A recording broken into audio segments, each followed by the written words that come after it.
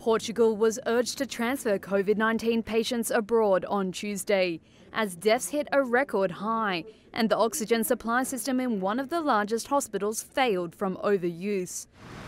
Ambulances were seen rushing through the gates of Amadora Hospital on the outskirts of Lisbon to transfer 48 patients to other health units in the capital.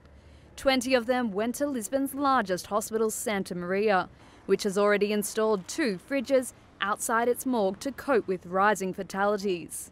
In the last 24 hours, there have been nearly 300 deaths, adding to Portugal's 11,000 death count from COVID-19, which is now the world's highest 7-day average of cases and deaths per million people, according to the tally on ourworldindata.org.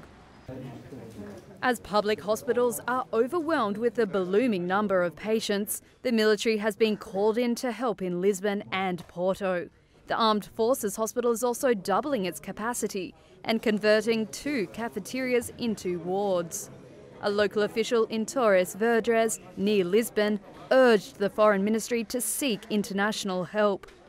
President Marcelo Rebelo de Sousa said all options were being looked into. There's no reason at this moment to create an idea of social alarm when it comes to the need for international help. But we know that there is, as it happened in the past within the EU with different countries and economies, this collaboration and the availability of friendly countries. Portugal's location on the westernmost edge of Europe means there are constraints in transferring patients elsewhere, especially as other EU nations struggle.